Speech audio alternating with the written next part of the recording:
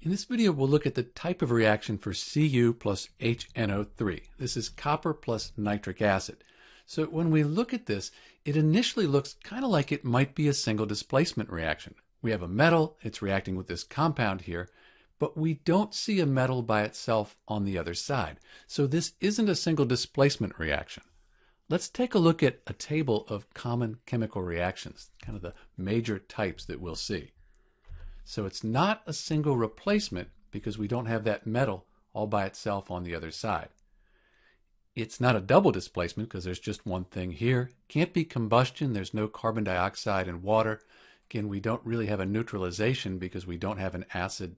We do have an acid, but we don't have a base here. Can't be that.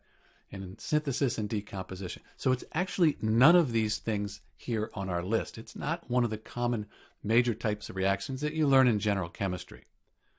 There is another type of reaction, though, that we could talk about. So this is an example of what's called a redox reaction, reduction-oxidation. That's because the oxidation states change for the copper and the nitrogen. Right now, copper by itself has an oxidation state of 0. The nitrogen here is +5. Copper becomes +2. That means that it's lost 2 electrons. And then the nitrogen here, it stays +5 for the nitrogen in the nitrate, but over here, it's +4. So we had the oxygen losing electrons. That means it's oxidized. The nitrogen over here, it actually gained electrons, became less positive because it had more negative charge.